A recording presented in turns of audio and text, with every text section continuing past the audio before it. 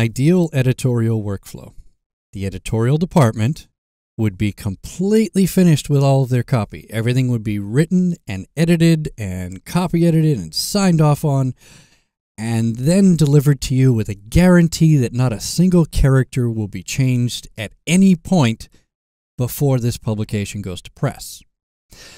And then you could take that document and, with confidence, pour it into InDesign and lay it out and set all the styling that needs to be done that wasn't done in Word, and be done with it, and know that nobody's going to come along after you and make a change that wrecks your whole page. That's an ideal world. In reality, that's not always the case. In reality, we sometimes have to lay out documents that are still being edited, in which case we wind up doing a dance. You place the not quite ready for prime time version in InDesign. You get your page geometry set up, you tweak a few things here and there, you adjust the styles. At some point in the future, editorial will come back to you with a new version. Say, here's the new version of the Word file.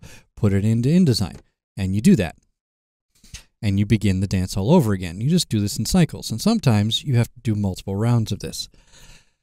There is a way to reduce the burden of that. If your Word documents or your editor's Word documents are styled with the majority of paragraph and character styles in place, or at least paragraph styles, at least the same style names.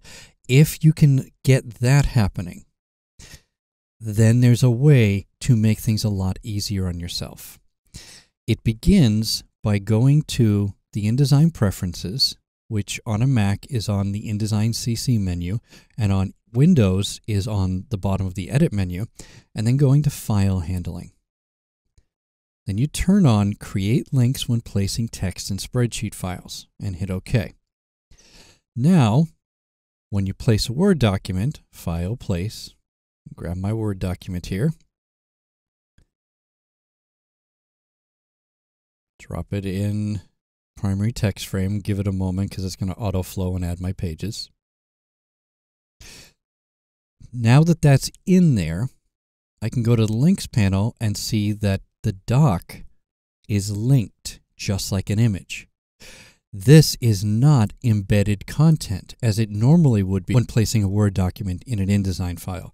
Instead, this is linked. So if I click Edit Original, or more commonly, if my editorial counterpart continues working on the document, like maybe we'll just delete that whole paragraph, and we'll turn that orange. Save the document, then go back to InDesign. You can see it's now telling me edits have been made in the imported version of this document. Would you like to update?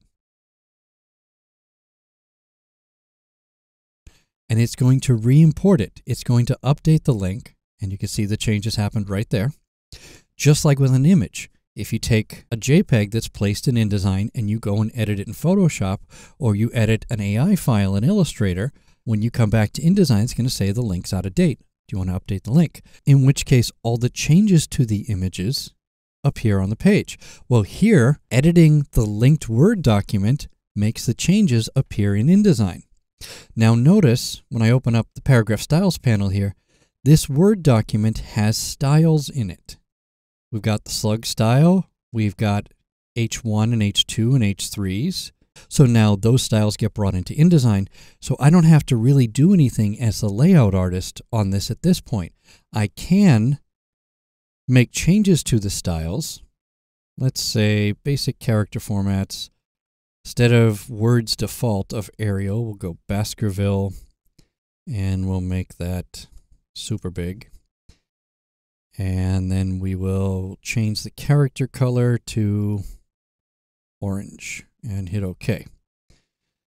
Now, that style's set. All that matters is the style name. So if we go back into Word and start making changes, just delete this whole paragraph there, save it, go back to InDesign, it's out of date. Do we want to update? Yes, let's refresh the link.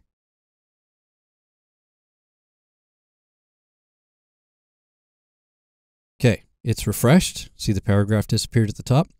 but the style didn't change. As long as the word styles have the same name as the InDesign styles, they won't change. So you can alter those style definitions: character, paragraph, table, cell, and as long as those style names haven't changed, the new content will come in and include your styles.